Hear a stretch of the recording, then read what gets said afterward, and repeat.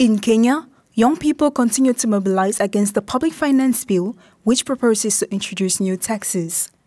Thousands of young people took the streets across the country last week in demand of its cancellation. According to human rights organizations, 2 young people died and at least 200 were injured on Thursday's demonstrations. About 20 young people gathered outside the Holy Family Basilica in central Nairobi on June 23rd. After taking part in the big demonstrations last week, Milan, a 24-year-old, also came out to bring his message of protest to the faithful. Young people also relied in Nyahururu, 200 kilometers north of Nairobi. In Nyahururu, the country's leader William Ruto attended his Sunday service.